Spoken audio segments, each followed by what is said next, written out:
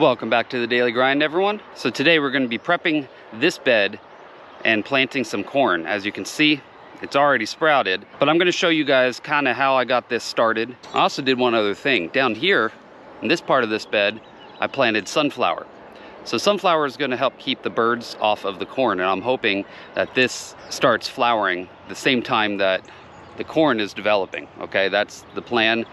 It might be a little bit early, so we'll see. But this is mammoth sunflower, the gray striped mammoth, and every single one of those popped up, including some extras because I put some extra seeds in each hole. So I've got 12 of those. Let's get to it. So this is the bed that I'm going to be working on. I had recently had some wheat growing here. Actually, this was barley, that was wheat. This corn I'm planting is a popcorn variety. It's not a sweet corn. Right here I've got sweet corn. And you might be asking, aren't you not supposed to plant two types of corn close together because of cross-pollination? And that is true. However, this corn has been growing for about a month, and we are way past any chance of these two corns cross-pollinating each other because the windows of them growing are going to be too far apart. Every corn is different in how long it takes for them to produce. So this is, I believe they say 96 days for this corn, and the popcorn variety I'm going to be planting here is 86 days. So you wouldn't want to necessarily plant these 10 days later after these, because they will definitely cross-pollinate. You can't even plant them at the same time. So corn is a heavy feeder, and you definitely want to amend the soil, especially if you've had things growing in it before. This has been tilled and flattened as best as I can. It's not perfect, but you'll see what we're going to do here in just a minute. Now, I might not have enough seed here to plant this whole bed, and I also have a dent corn variety, which the dent corn is well over 100 days. So actually I could plant both at the exact same time because they're so far apart and when one is going to be ready and the other one is. So I'll probably start, because that popcorn is pretty small, it's short. So if I don't have enough to cover the whole bed, I can stop at one point, and then I can plant the dent corn behind it, which is the tallest of all the corn. It's even taller than this. It gets real tall.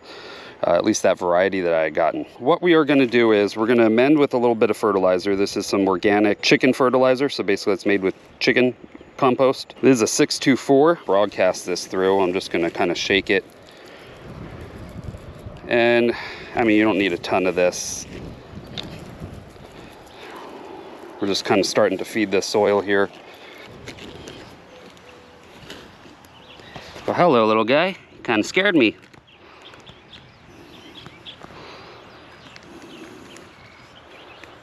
Come on. There you go. Pretty little guy. Those are really pretty little spiders. They're the jumping spider, and they've got blue and black stripes. They're really, really pretty. So this stuff is really inexpensive, by the way. I get this at my local feed shop, so where I get the feed for my birds. And it's really good stuff. But go to your local feed shops if you guys need some good prices on fertilizer.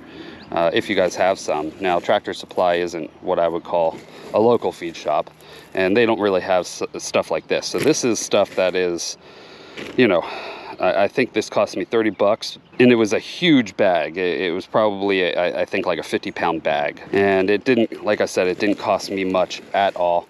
30 bucks for a 50-pound bag.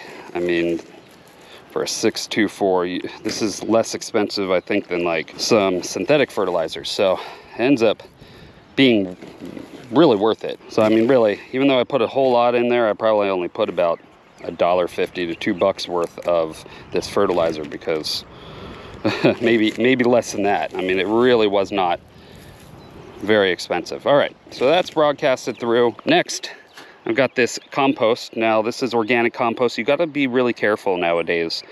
So compost is probably okay with corn because it is a grass. However, I'm not only going to grow corn in this plot ever, okay? At one point, I'm going to probably be growing other stuff that isn't corn that could get hurt by persistent herbicides. And if you get cow manure compost, then you could have some issues with persistent herbicide, which could be detrimental to your crops later in the future. And at one point, then you'll only be able to grow stuff like wheat and corn in this bed, because those herbicides are sprayed all over the cow fields, and then the cow eats up the grasses. It stays in their system, and it's like a 5-year half-life.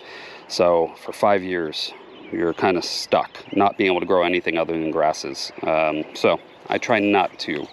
This is organic, it's a little more expensive. This is really important, especially putting on compost, especially when you're using this organic granular fertilizer, because this will make that fertilizer readily available a little quicker. This does have microbial organisms in it, basically. Increases microbial activity to feed vibrant plants. And so that is true, because there is molds and stuff, you know, breaking down this compost over that time, and it stays in there, and you throw it on there, and that's going to just kind of add the microbial growth in your soil. And overall, whether or not you're using fertilizer, it's still good to do. So let's go ahead and put this. Enough talking on my part. All right, so that's spread out evenly. It's not a big layer, guys. I mean, it's very fine. Now, especially when you're using a small amount like this, you want to cover this so the sun doesn't bleach this compost, because it's going to, that sun hitting especially a thin layer like that is just going to completely void this of any nutrients. Okay, I mean, you got a couple days, but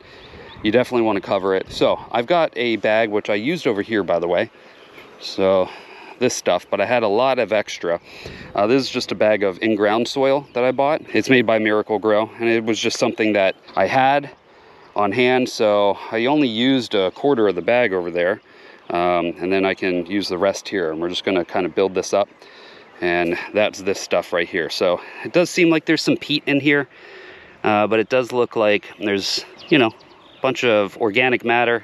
You got wood chips and everything. Seems like okay stuff. Plus I think there is nutrients in here as well, so that's going to help also. So that's going to be a big boost right in the beginning for them. Let's go ahead and bring this over, and we'll dump this on. There we go. Now this was a 50-quart bag, and of course this isn't going to completely cover super deep, but we're adding a little bit on top just to sort of cover that compost layer. All right, guys, so that's spread on top, and this bed is ready to plant. This is the version Japanese Holus popcorn. So you want them about 10 inches apart, but I like doing staggered rows, and I'm actually not doing rows. This is going to be a block planting, because I don't have a lot of space. I can reach in, you know, over top of this, because it's only 4 feet wide. I can walk on this side, I can walk on that side, I can reach in and grab them. And if you have them blocked together and closer together, you've got more chance of pollination, because they're wind pollinated. Planting them in rows is really for if you've got a very large area and you need to walk in between. You definitely want to give them some room, but they need about 10 inches, you know, 8 to 10 inches spacing in between each row. So you could actually technically get another row 10 inches behind it, and 10 inches and 10 inches. I'm going to do each one of my rows a foot. It says 36 feet, you know, anywhere from 30 to 36 feet for most corn. But again, we're block planting. It's a little different because we have a smaller space. I need that pollination. All right, so I use a tape measure, and I make my holes. So you want them about 1.5 to 2 inches deep. So we're just going to make a 1.5 to 2 inch depth hole. I'm going to do every foot. You might go, wait, I thought it was 10 inches. And yep, but you'll see.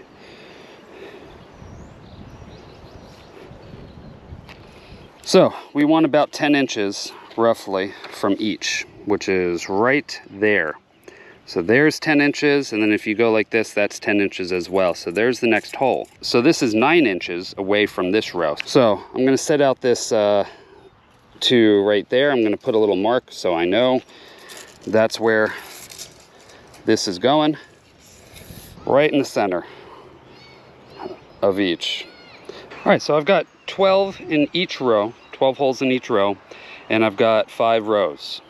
So that's 60 total plants. I might have enough with the popcorn. We will see if I do 1 per, but I don't want to chance it. So I'm going to do 2 per.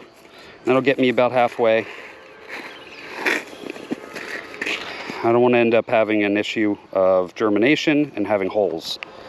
And that's all we're doing, is just kind of dropping them in.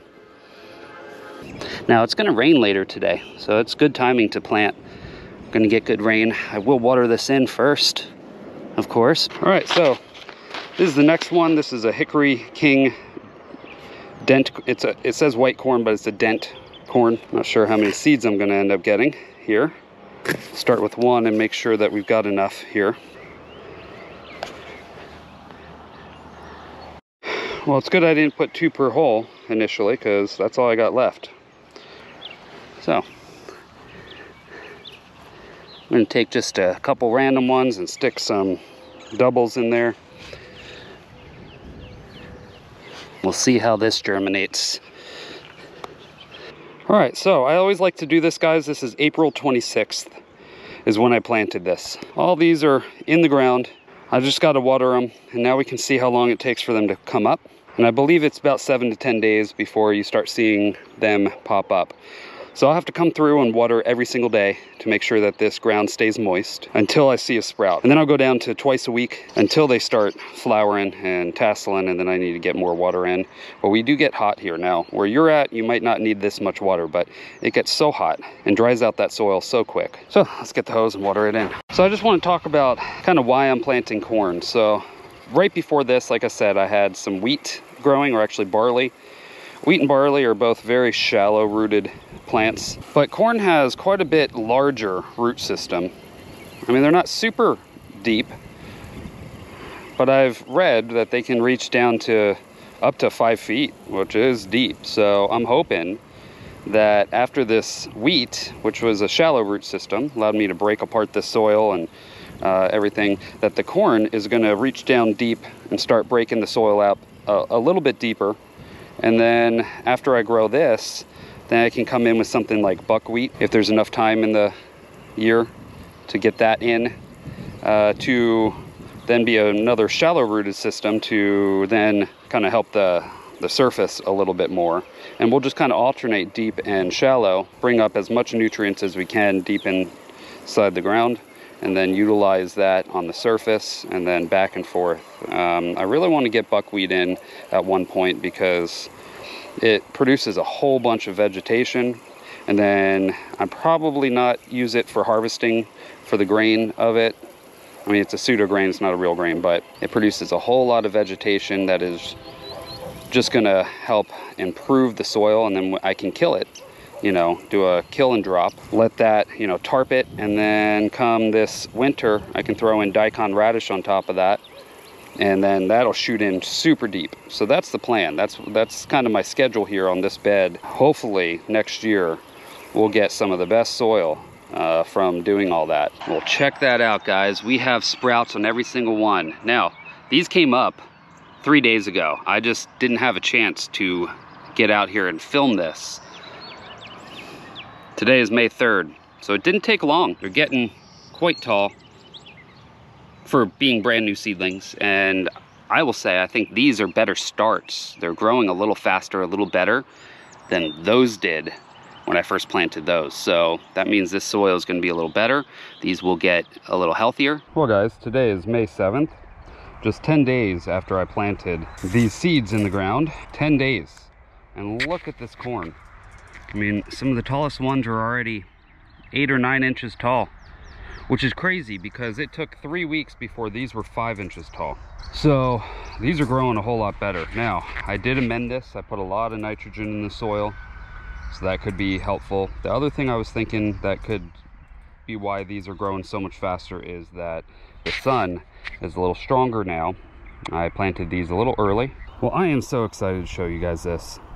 This is the corn that I planted literally 1 month ago, April 26th. And as you guys can see, it's May 24th. And if you look at the calendar, it's exactly 4 weeks since I planted this corn. And this corn is almost as tall as that. The amendments I did with this are really the key in why this is growing so good. And it's so green comparably. This is kind of like a muted, like a lighter green. It's dying back, it's not doing very well. My sweet corn just didn't do as well as I was hoping this year, but the dent corn and the popcorn are doing great. I had put a whole bunch of nitrogen in the ground, but I'm gonna do it again. We are over knee high. Okay, so knee here, and we're into it. So right around knee high, maybe a little over for the dent corn. That's a bigger variety. This here, not quite knee high, but this is a shorter variety. This only gets to maybe 5 foot. This gets 9 foot. So apparently, I don't think it's going to get that, because again, even though I amended this soil, it's just not as good as what it should be. It'll take a few years for me to build up this soil and get it soft, fluffy, good soil for the roots to penetrate deep. And we've still got some hard soil underneath the stuff that the amendments I did, but in the meantime, it is growing. And even this that didn't do great, I still got ears growing on it. Are they going to be good ears? No. See, there you go. There's some ears. And are they going to be big, juicy, plump ears of corn? No. But will they taste good? Yeah, I'll probably be able to harvest some, hopefully, as long as there was good germination. So today, what I'm going to be doing is I'm going to be adding some fertilizer to this and some compost. But before I do that, I want to make sure I pick all the weeds. So we're going to pull up all the weeds, and this process, what we're going to end up doing is going to help keep those weeds down a little bit more. So then I'm going to take this is blood meal, which is mostly nitrogen, pretty much all nitrogen actually, and that's what they're starving for. Kind of a row. We're going to, right in between each one of these. And this stuff's pretty inexpensive, but I did use a fair amount just now. This is, I believe, around $10 a bag, and I probably used a quarter of the bag, so about $2.50 worth of fertilizer there. And then the compost. So normally, after adding whatever fertilizer you use, they'll mound up next to the corn in the row and mound the soil up over the fertilizer, so that way the fertilizer breaks down and is able to feed the corn. I'm going to add compost on top. Really good stuff, by the way. Now this bag, you can get less expensive compost. This bag probably costs, I think it was like $7.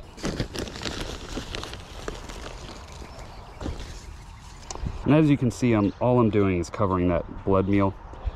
I'm just putting it on top, and then I'll water this in, and that should start breaking down that blood meal, allowing this fungi that's in it to start doing its work and breaking that down. And there we go. I used up the whole bag, about right amount. Right now, a crucial step is to water this all in, especially if you've got a bright sun shining down and you don't have any rain in the forecast. That sun can kind of kill off all the beneficial stuff that you put in the soil, especially that compost. So the compost has living organisms in it, and the sun is known to sterilize things, so that would basically kill off, the sun shining on it would kill off all those good beneficial microbes. But if you heavily water, a lot of those microbes are going to be washed down into the soil. Then it's going to be protected by that layer of compost on top. So whatever gets in right now is going to start growing and feeding the soil. So like I said, today is May 24th, and we are exactly 4 weeks from when we planted this originally. So I just can't wait, guys, to see what will happen in another couple days. So this dent corn is 20-day corn. So we're only 30 days roughly into it. So we've got quite a while until we can be harvesting this. This is only 80 days, so we've only got another 50 days for these. So that's another month and a half. Well, thanks for watching, everyone. I hope you guys enjoyed the video and it was informative for you. If you guys like this kind of content, please subscribe and hit that bell notification for future video updates. Also, if you guys could hit the like button, it would really help me and the channel out. I will see you on the next video. Now you guys try to escape the daily grind.